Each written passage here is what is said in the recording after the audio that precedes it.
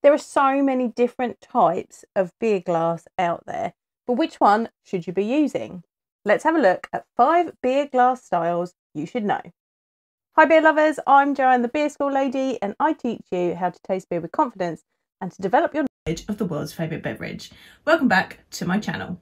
The world of beer glassware is vast. Look at these, this is just a little selection that I brought up from my personal collection today.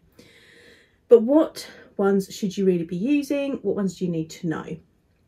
In this video, I want to go through 5 beer glass styles that you should know and that will help you use them. I've picked ones that I think are a bit all-rounder. So if you're just starting out on your beer journey, these are good ones to have in your collection. But before we begin, I've got a couple of tips for you. Tip number 1, when you are drinking beer, you should always pour it into a glass, whatever glass that may be. It opens up the aromas and flavours, it releases some of the carbonation so you don't feel quite so full and bloated, but you're going to get the full experience of that beer.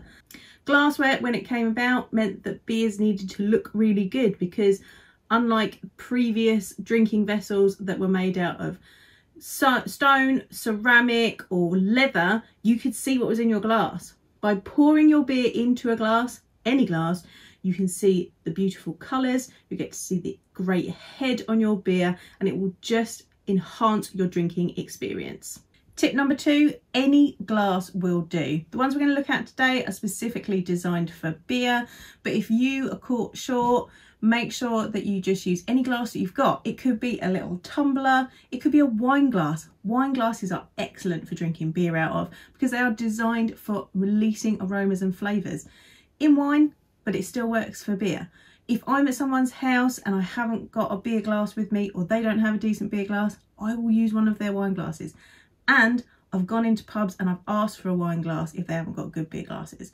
So don't be afraid to use any glass because you've got to get that beer out of the can or bottle to really appreciate it. So as I said, and as you've probably seen, there are so many different types of beer glasses. There are different shapes, there are different sizes. Some people might wonder why there are so many different ones. Some of them are quite traditional, like this dimpled mug here. Some of them are designed for specific beer styles, and some of them are branded for the brewery or the style of beer. I've picked 5 beer glasses you can start your beer journey with, or that are just all good rounders that you should definitely know about for your craft beer journey. Beer glass number 1 that you should know about is the Allegra. This is like a little tumbler glass. A lot of breweries have got these with their logo on. This is my Time and Tide one. This has been quite popular recently as a beer glass in a lot of craft beer bars. It is not your regular kind of straight-sided tumbler. It has got a nice bold shape at the bottom here and the sides slope in. The bowl shape is going to open up the aromas and flavours, and that sloping side is going to capture the aromas and the head at the top. It's going to also filter those aromas up to your nose when you're drinking. This is a good all-rounder glass. You can pretty much put any style in it. Pro of this glass is that you can put anything in it. It's quite small. They don't take up a lot of space because a beer glass collection can start to take over your life. However, I am not a massive fan of the Allegras. You've got to hold it with your whole hand. You are then putting your body heat onto the beer and warming it up. So I personally am not a fan of these, but if you want a nice all-rounder glass, an Allegra from your favourite brewery, it's a good start. Our next glass is the Teku. This is by far my favourite beer glass of all. It's an excellent all-rounder. It's got that bold shape again, but it slopes in at the sides to capture the aromas and flavours for you. It has a turned out lip that's going to help capture the head, and also when you tip it to drink, it's going to move the beer nicely into your mouth. Also, it's got a stem and a nice solid base there. That stem means you're not putting your hand heat onto your beer. Also, it just looks really fancy. This one that I've got from Three Hills is a nice sturdy one. This is literally my everyday beer glass. If you have only one beer glass in your collection, try and get a Teku. It will not fail you.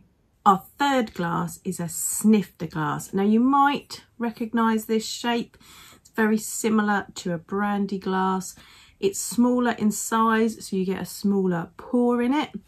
It's also got a nice rounded shape, so you can swirl, and the sides taper in to capture aromas and the head of the beer. Now these are really good for dark beers and high ABV beers. We're talking barley wines and imperial stouts. As you can see, this is one from Samuel Smith's, and that is so that you get a smaller pour, so we're being responsible with our drinking, but also those beers have extremely complex aromas and flavours going on. With this glass you can get a good swirl on, release all of those aromas and flavours, so you can truly appreciate that beer. Beer glass number 4 that you should know, the tulip. This is kind of the best of all the worlds, and these are really good for beers like Belgian beers, things where you really want the aromas and flavours to be released and come out. Again, we've got that nice bold shape, but it tapers in at the top and captures the aromas and flavours. It's got a nice short stem, a nice sturdy foot. Another good all-rounder if you want to have beers that have interesting and complex flavours. This is a slightly smaller one that I got at a festival. You can get larger ones.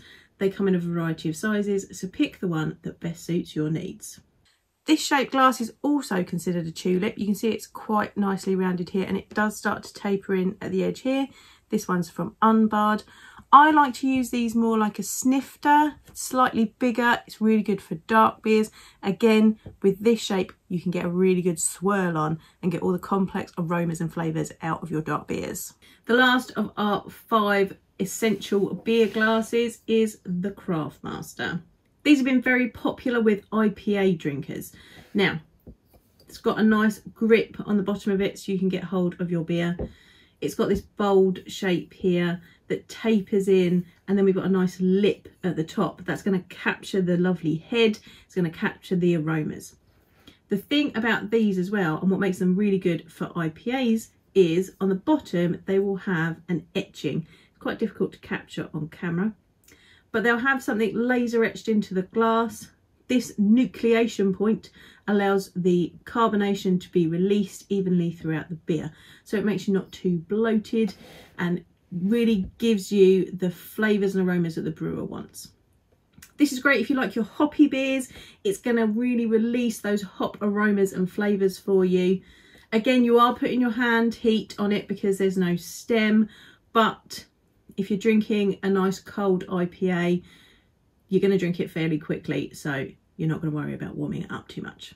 I want to give you a bonus 6th glass because this is one of my favourite glasses of all time. This is a branded glass. It is specifically designed by Sam Adams for their beers. As well as your branded glassware, you'll see that a lot of these are from particular breweries that I've shown you today. You can get glassware that is designed specifically by breweries for their beer. This glass was designed by Jim Kosh from Sam Adams for his beer. It took 2 years with a specialised glass maker. They made that nice shape at the bottom for you to hold, much like the Craftmaster.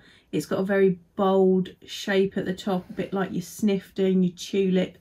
It's got that nice lip at the top, and they've actually put a bit of glass beading around the top that's capturing the head, much like our Teku. That captures the head, it captures the aromas of the beer. And again, there's usually some nucleation points in the bottom of the beer to evenly release the carbonation.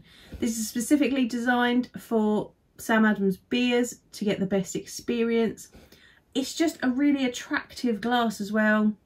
One of the things when you start getting into collecting beer glasses is you're going to find ones that you just really like the look of.